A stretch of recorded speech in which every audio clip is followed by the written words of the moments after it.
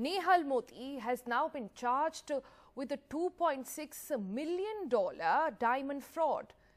The fraud charges are by a New York prosecutor. And who is Nehal Modi? Well, he is Nirav Modi's brother, who has also been charged for fraudulent activities obtaining diamonds from a wholesaler.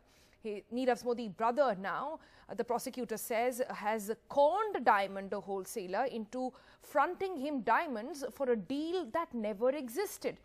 Nehal Modi wanted in India as well in connection with the alleged 13,500 crore fraud involving the Punjab National Bank.